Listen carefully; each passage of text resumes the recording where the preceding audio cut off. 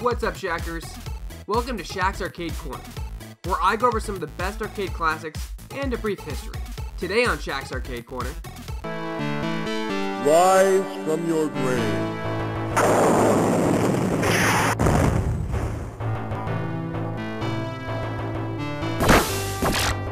Altered Beast, or Beast King's Chronicle as it's known in Japan, hit arcades in the year 1988.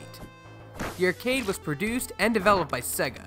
The game was a 2D side-scrolling beat-em-up, where the player took on the role of a centurion, resurrected by Zeus to rescue Athena.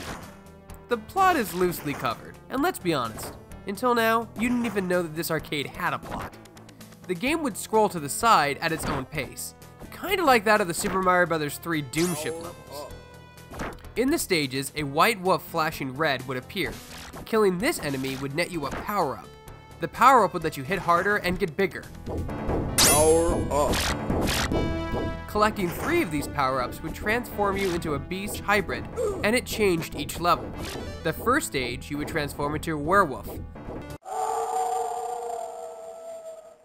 The second stage, a dragon. Third stage, a bear.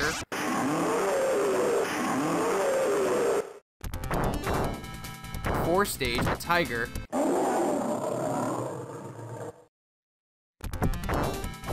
And finally, a golden werewolf for the final stage.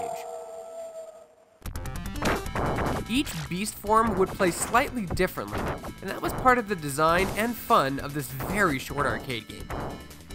You had to figure out what each form did and how it worked. If you missed a power-up, the stage would continue to scroll forward, moving the boss farther down, as you needed to be in beast form to defeat him.